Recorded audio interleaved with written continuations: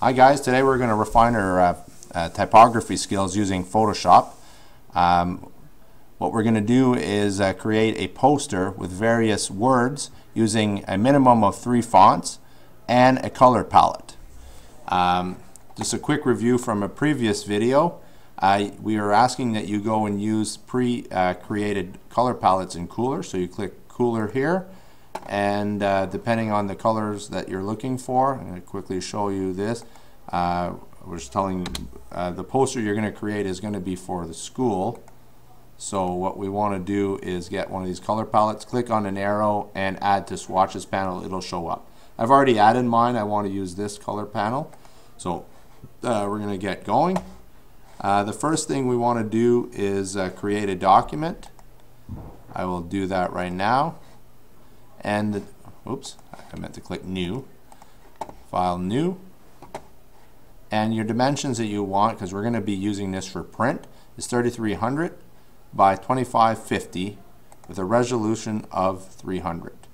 Background is white. I'll do that. And let's give it a title. We're going to call it School Poster. And your name, Mr. D. Alright? And it's important you put your name for this file, okay? Because I will be sending these out to be printed. So if we don't have names, it'll be very confusing. And if you're just watching this for the web, don't worry about that.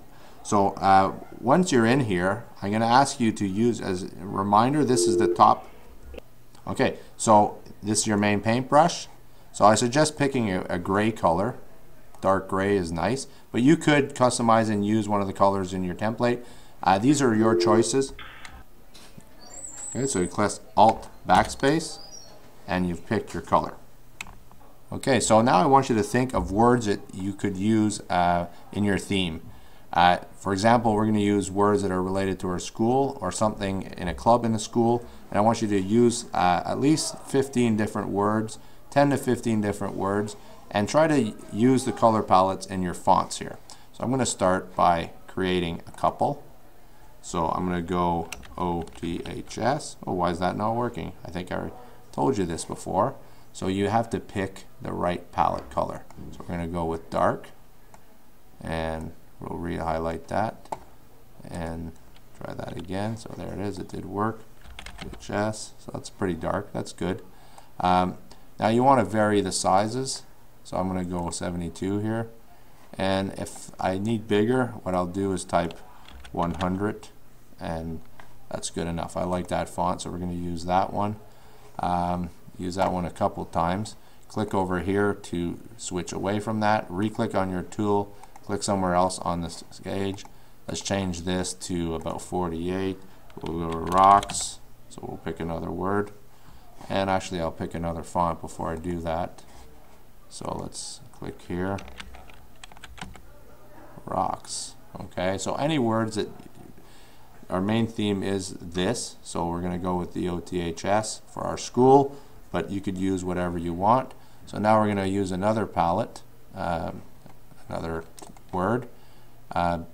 Doesn't really matter what words you use, but you need to have about 10 and focus them, and what you need to do is have at least 10 different sizes and so on. Alright, so I will fast forward in the video so you can kind of see where we're at. So here's all the words that I've created and added.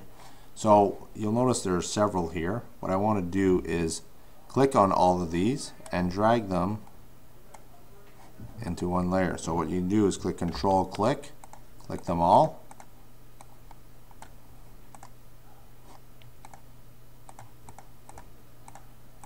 And what you want to do is drag it into this little folder. It looks like Google Drive folder. Just click on that. It's creating your group.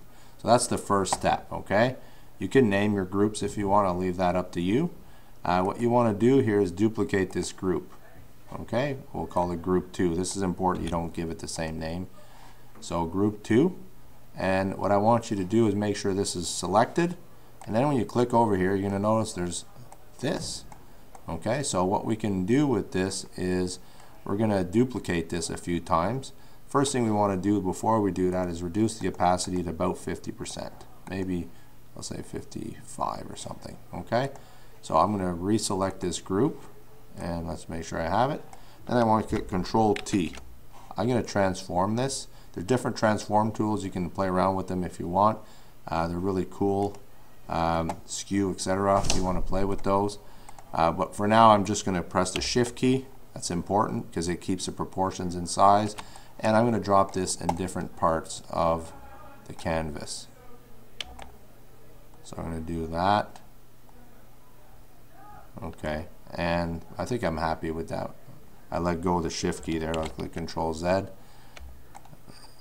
So what I want to do is make it look like there's just a ton of words. And I'll leave this up to you, but you could put it up here, down, and all kinds of places.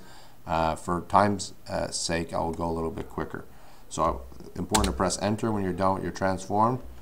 Then we're going to duplicate this group again. I'll call it Group 3. And I will make sure it's selected and move it over here. And it is, so I'm good with that. I'm going to do that again, duplicate this group again, call it 4, drop it down here.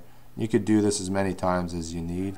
Try to make it so it doesn't look overly busy, or the words are conflicting with other words that are there. Maybe I'll put this one over here, and maybe I can even reduce the opacity a little bit on this one.